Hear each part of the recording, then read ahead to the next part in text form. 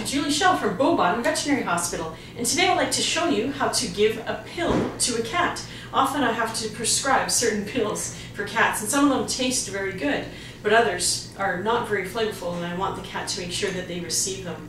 This is beautiful Vinnie, and he's a little kitten, but he really likes catnip, so I like to just relax the cats before I start to give my medications. He's also on an elevated bed. There's also essential oil that I have applied to him. It's nicely diluted, pure essential oil. And what I basically like to do is give a little pill. This is an example of what one of the pills are like.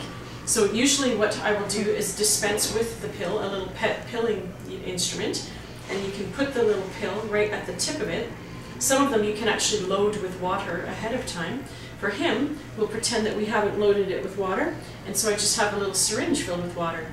So what you basically do is pet your little cat, open up the little mouth, and you basically want to be fast, so you insert the pill right down there, and you close the mouth there and let him relax. And this guy, as you can see, took it and removed the pill already, so sometimes it takes several attempts.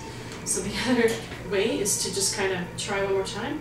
Open the little mouth by putting your finger there, pushing it in, and then massaging his face. And just to make sure that the pill goes down well, you can grab the little bit of water, and just tap water, maybe about 1 or 3 milliliters, and just put it in afterwards. So Vinnie took that like a pro. Most cats are pretty good like this. It's not very unusual for cats to accept the pill that way.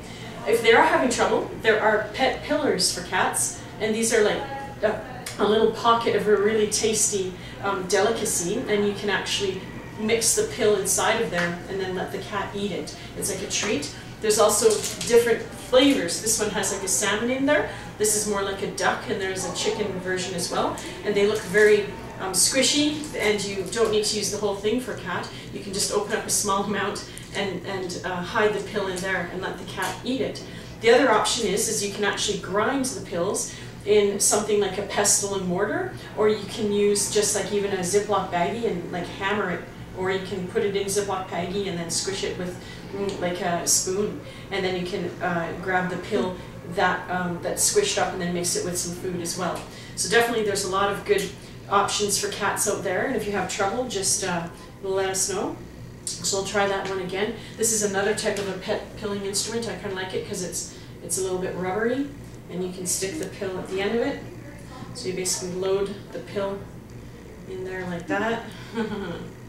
Good boy, Vinnie.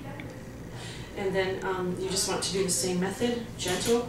You can go on either side of the animal or from behind. Just pop it in there, and then you just want to stroke and pet his face. Good boy, Vinnie. And then you just give a little bit of water, and that will help him swallow it. And that's very important, to just make sure the pill doesn't get lodged in the esophagus. But if you do have any questions, or if you'd like a close and personal video demonstration, you can definitely bring your cat in, and our technicians can help you as well. And check us out online. We have some more information at www.bowbottomvet.com. Thank you very much. Good boy, Vinnie.